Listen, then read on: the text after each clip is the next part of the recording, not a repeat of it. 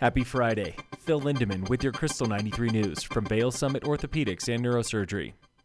Life was good this morning at A-Basin, where 2 inches overnight more than doubled by the time first chair started spinning.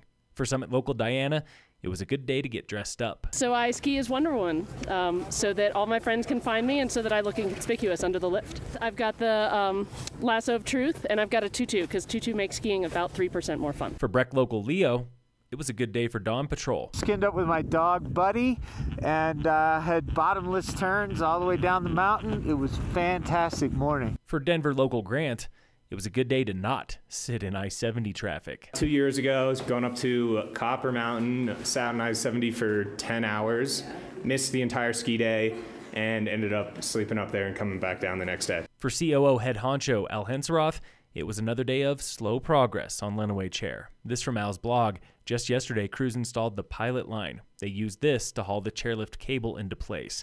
That requires a piece of machinery en route from Jackson Hole. It should be here by tomorrow. Still no word on opening day for New Lenawee. Odds are it will not be open before December. Beaver Creek is opening 2 days early, this coming Monday, November 21st. The Beav opens with top-to-bottom skiing off Centennial and Cinch, thanks to more than 50 inches of early season snow.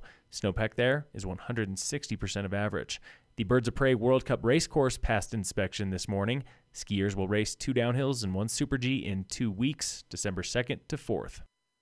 A 73-year-old Eagle County man has been found dead in Mexico of suspected homicide. The Vail Daily reports several suspects are in custody for the alleged kidnapping and killing of Rodney Davis. The FBI is involved. Davis, a longtime river guide, was camping with friends near the town of Loretto when he disappeared with his dog. The dog remains missing. Introducing Humans of Summit Rescue. It was a really big river, small boat, and one of my friends got bucked out. Unfortunately, he did not really take my safety speech serious and made a bunch of amateur mistakes, and we almost lost him. That was search and rescue volunteer Brand Ciullo, remembering a close call from years ago. Here in Summit County, we're a special breed of people that like to gamble with our lives and our bodies. But reckless gambling is not Brandon's style.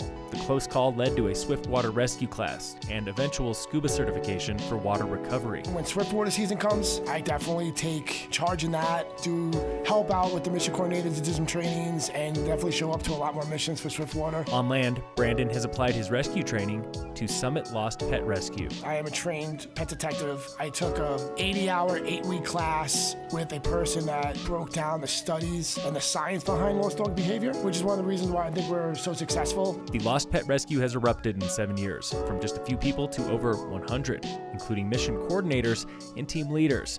That comes straight from search and rescue. Needed to know how to manage our resources efficiently, manage individual personalities, find people's qualities, and know how to utilize each person in the most efficient way. Pet and people rescues share a lot, but not everything. You do have a little more rescuer-patient interaction. The dog rescue, which I never see the dog, so I'm just working with the owner. So it's nice to have that relationship with them and tell them jokes as they're getting carried out with a broken leg, and you kind of make them smile a little bit. Along with co-founder Melissa Davis, Brandon donates countless hours to the Lost Pet Rescue, with a 100% return rate this year, and the streak continues. 2 dogs that were missing in Keystone last year. One of them was just found in Fort Collins about a month ago, so 400 and something days. Seems a stranger rescued the dog last year without realizing it belonged to someone. It's called rescue theft. In sports, the Nuggets play the Mavericks today at 6:30. On Sunday, the Broncos play the Raiders at 2:05. Tomorrow's the first Women's World Cup ski race of the season in Finland, where defending overall champ Michaela Schifrin is going head-to-head with defending slalom champ Petra Vlhova. And in local sports, brought to you by Red Mountain Autos at their new location on Airport Road.